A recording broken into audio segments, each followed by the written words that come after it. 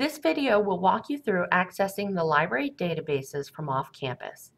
In order to access our databases, you will need an internet-connected device, whether it be a smartphone or your laptop, your HACC ID and your HACC web PIN, which are the same that you use to log into D2L. You will navigate to the library databases as you would from any on-campus computer by going to the library's homepage along the top red bar in the middle or lib2.hacc.edu, and then looking to the left and clicking Databases and Journals, and then Databases A to Z or Databases by Subject. That will take you to the library's databases page. From this page, you can select your database. However, if you are a mobile user, you will see a slightly different screen.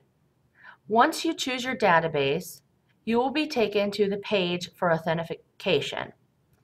You will be asked for your HACC ID and your PIN. When you click Accept, you will be taken to the database that you selected. If you're having trouble logging in from off-campus, first go to HACC Web and reset your PIN and password.